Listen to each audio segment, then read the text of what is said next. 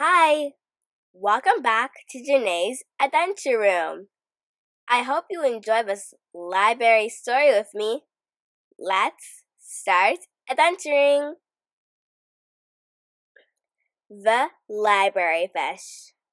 Written by Alyssa Satin Capucilli. Illustrated by Gladys Jose. Once there was a fish. She was not an ordinary fish. She didn't live in the sea or the ocean. She didn't live in a river or lake. In fact, when Mr. Hughes, the librarian, found her, he said, "I'm not quite sure where you came from, but if you love stories, you come to the right place. Some libraries have their lions, but this library will have you, fish." Hard as it might be to believe, Mr. Hughes was sure the fish wiggled her tail. She may have even smiled. From that day on, she was known as Library Fish. She made her home on the desk of Mr. Hughes. It was the perfect place to welcome all the visitors to the library.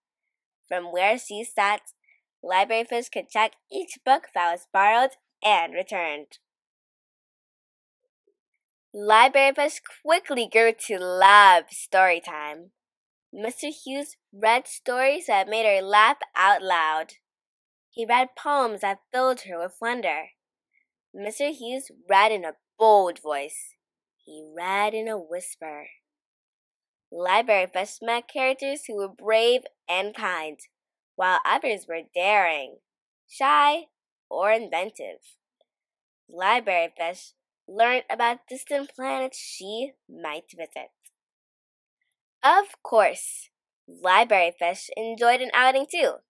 She loved the day spent on the bookmobile. Winding through busy streets, Library Fish could feel the excitement of a crowd awaiting their arrival. Mr. Hughes made sure everyone found just the right book. He always chose something wonderful to read aloud too. Hard as it might be to believe, Library Fish was certain the bookmobile enjoyed a good story as much as she did. She could feel his engine rumble with joy.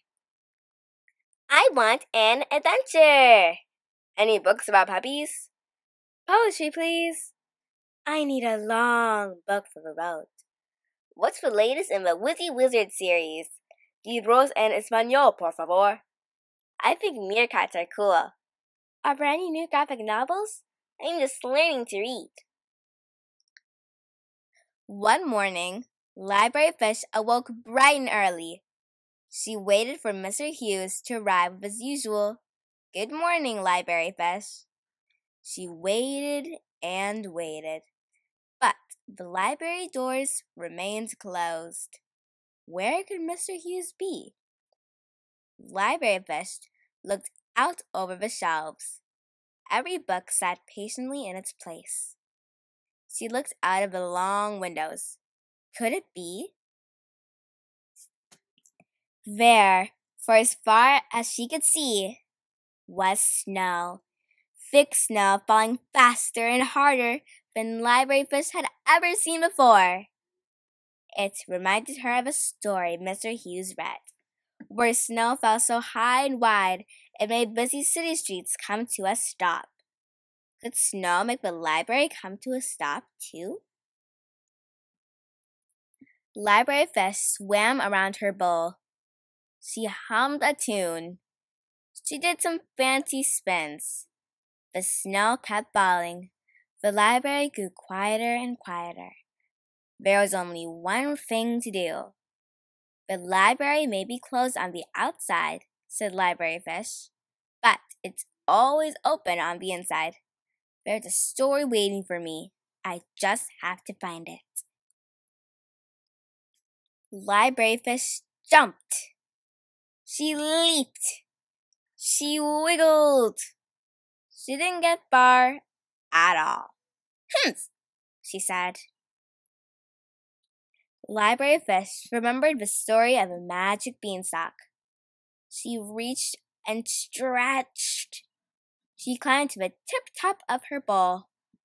until she slid down with a plop. Arr! She sighed. Maybe I can fly up, up, and away, like a superhero, said Library Fish. The thing was, she didn't have a cape. Library Fish looked out of her bowl. The moon peeked through the snowfall. That's it, said Library Fish. If a rocket ship can soar to the moon, maybe I can. 5, 4, 3, 2, 1, blast off! She shouted. And with one big splash, Library Fish landed safely at the foot of a towering stack of books. Filled with all the possibility of a great story, she set off at once. Library Fish looked over the book cart. Some of the books were too high to reach. Some were too heavy. Library Fish went up and down the aisles. She passed shelf after shelf until she found just what she was looking for. There, in the storytime corner, were plenty of books, ready for reading. Library Fish settled into a comfortable, cozy spot. She opened cover after cover. She turned page after page. She pored over wonderful illustrations. And, before long, something extraordinary happened. Library Fish was just about to reach for one more story when she heard it. First a beep, then a honk, and then vroom vroom. Why didn't I think of this sooner? Library Fish said with a giggle. I'm not the only one around here who loves a good story. Library Fish chose some of her very favorite books. And, although it had already been a night filled with adventures, she was sure there was time for just a few more. Library Fish read in a bold voice. She read in a whisper. She read until she laughed out loud. She read until she felt the bookmobile's engine rumble with joy. And before long, something extraordinary happened again. When the first rays of sun began to shine, a very tired Library Fish climbed back into her bowl. She dreamed wonderful dreams until... Good morning, Library Fish, said Mr. Hughes. Are you ready to welcome our visitors? She was ready indeed. Library Fish smiled. She wiggled her tail.